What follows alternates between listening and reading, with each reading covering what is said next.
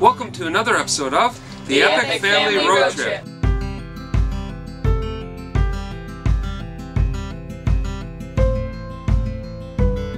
This week we continue our journey across the South Island of New Zealand.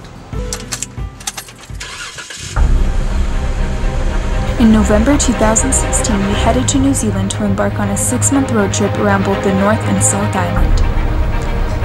We shipped our 2012 Jeep Wrangler Arctic retrofitted for overlanding across the globe from Toronto to Auckland.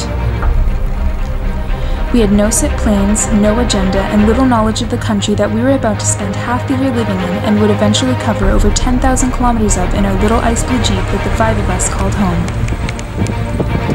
We wanted adventure, and New Zealand gave it to us. Come along with us while we live out of our backpacks in our Jeep as we explore a new country full of unexpected adventures and breathtaking scenery around every corner.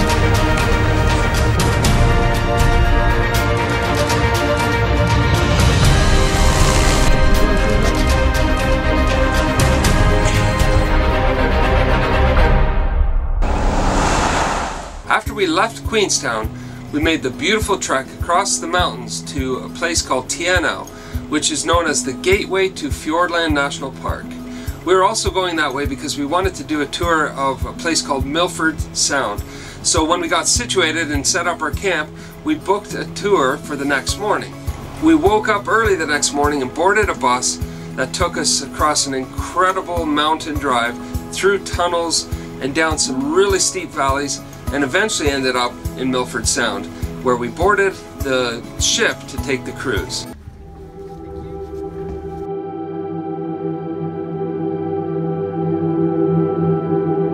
Milford Sound is known as the Jewel of Fiordland National Park. It's surrounded by towering cliffs, glaciated peaks, and dense rainforest. We would travel 16 kilometers by boat from the head of the fjord to the open sea. We stood at the bow of the ship and watched amazed while we passed concaving valleys nestled between green cliffs, where waterfalls cascade into the fjord basin. And in some spots, the fjord can be 400 meters deep.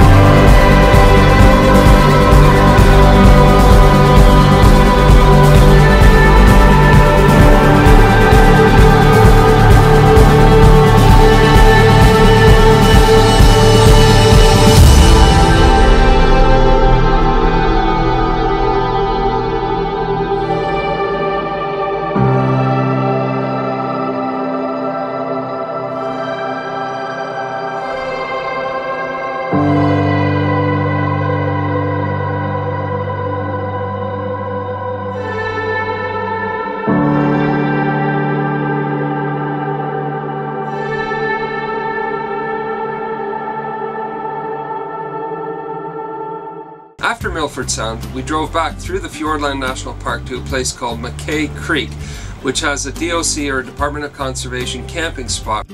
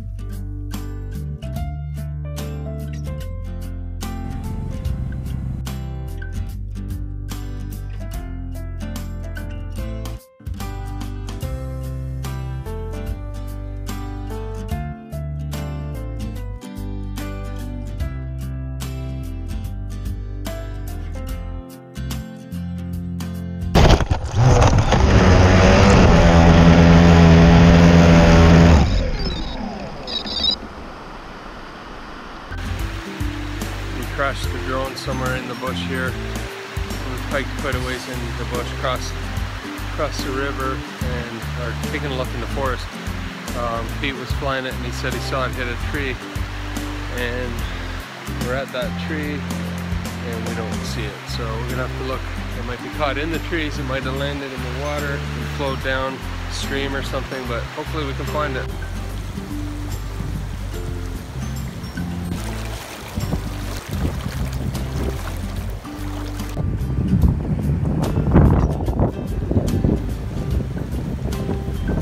Found it. The only problem is it's way up there. Here it comes.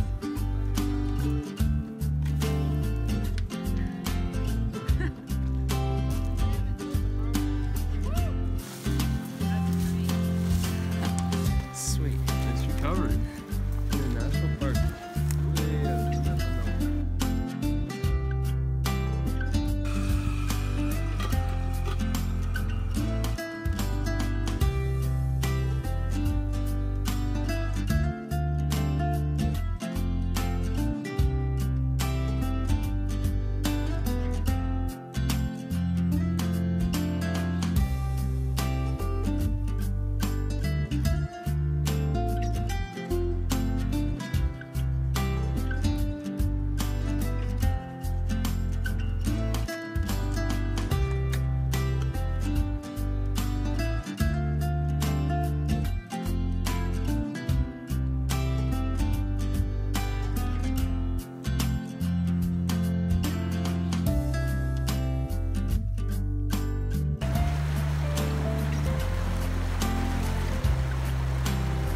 Before leaving Fjordland National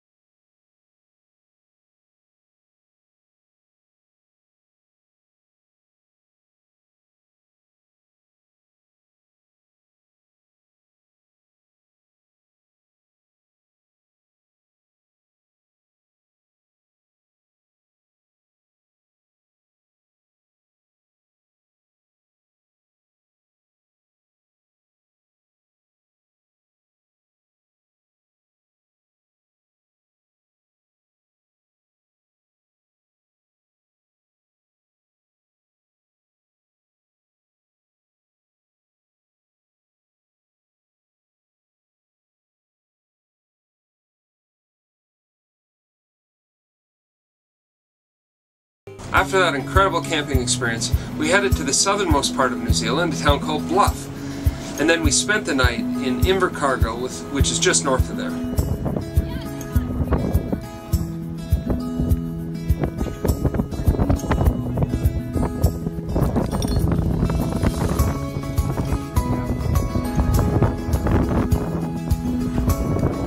Tomorrow we'll hit the road again and get back to camping after a month of sleeping in tents. It's kind of nice to sleep in a real bed, especially on such a windy, cold night.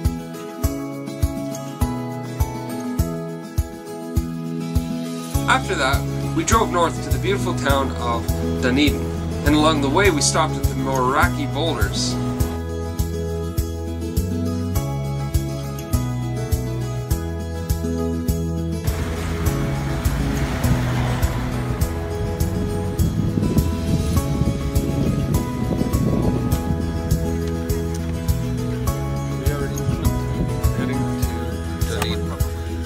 The AORAKI boulders are found along New Zealand's Otago coast.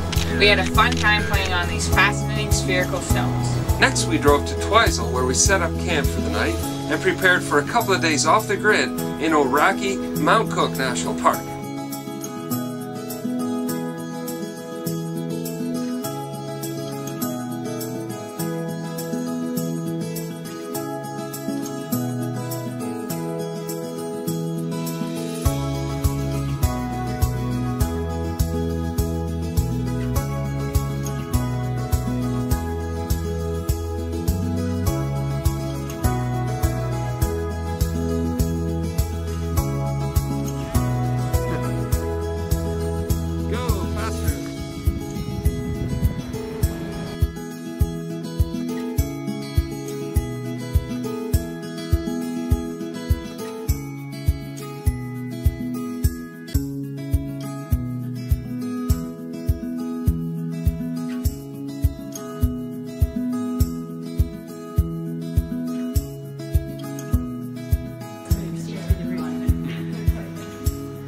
So this is lighter than the grape, or just the way up?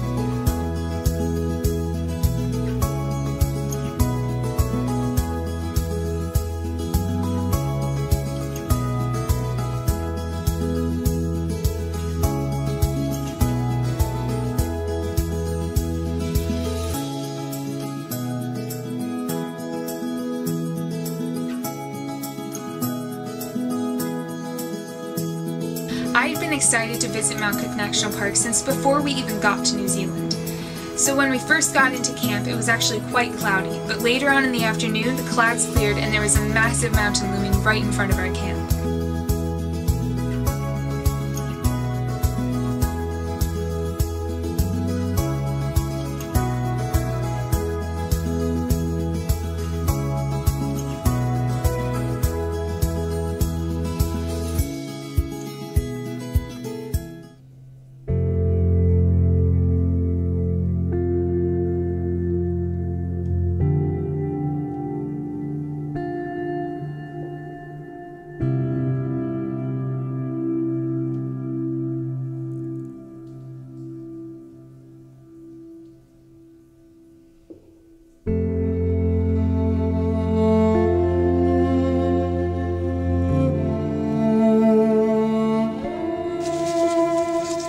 On one of the days we decided to hike to Mueller Hut, so we woke up early with our gear covered in thick frost, got on our packs, and headed out on the trek unknowing of just how incredibly memorable this hike would be.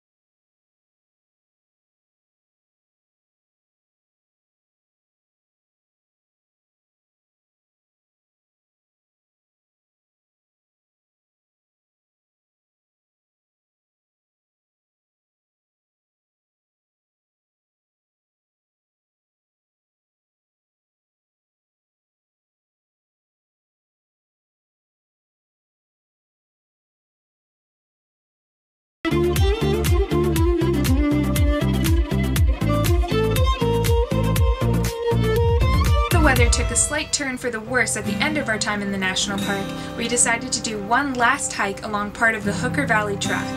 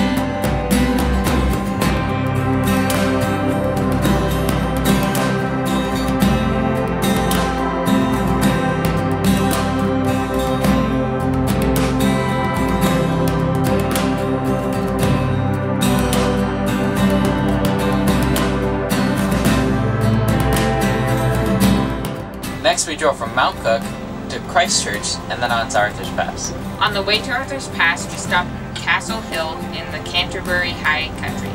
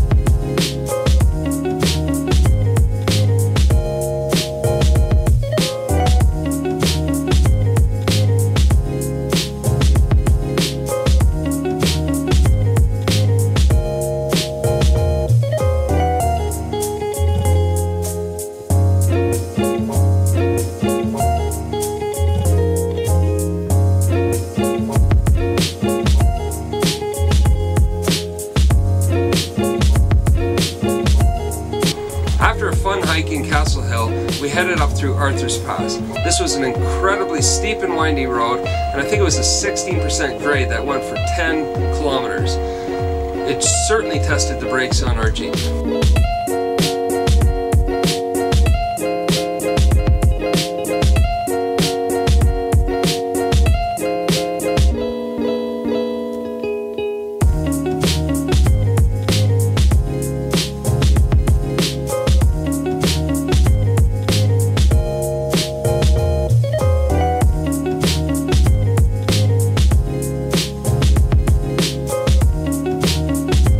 In Arthur's Pass, we found a really nice camp spot where we set up our camp for the night, and at night when it got dark, we took a hike into the forest and found some glowworms.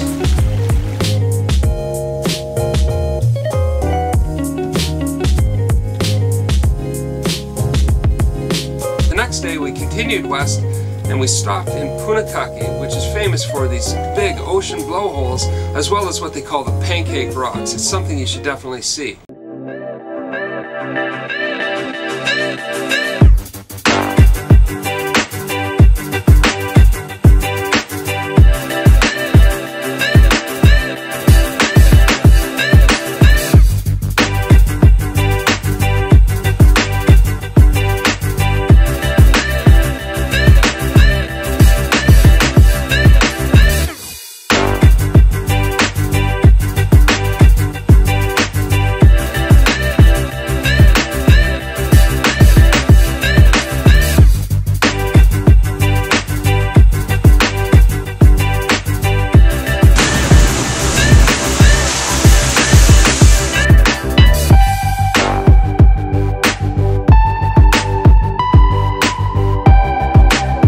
After that, we continued up to a town called Westport where we set up camp again. again and spent a couple nights.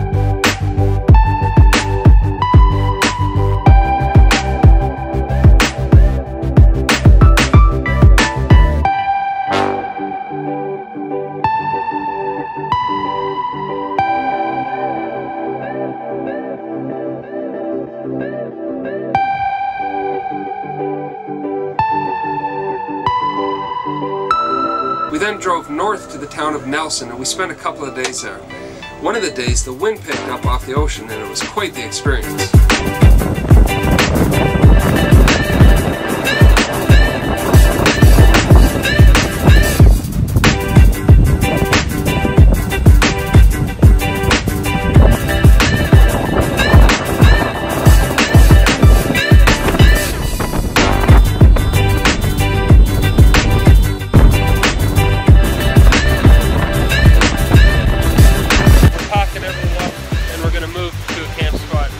Farther away from the ocean.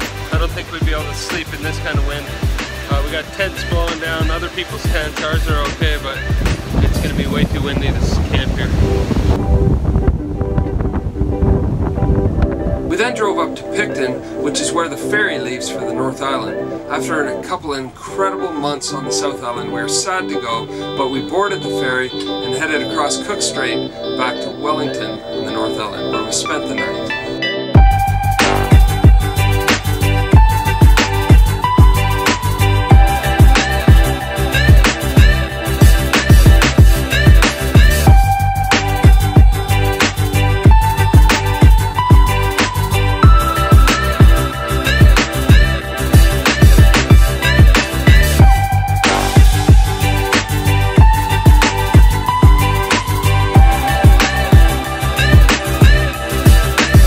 Make sure you join us next week where we travel up the west coast of the North Island right to the very northernmost top of New Zealand, a place called Cape Reinga, and a lot of fun adventures along the way.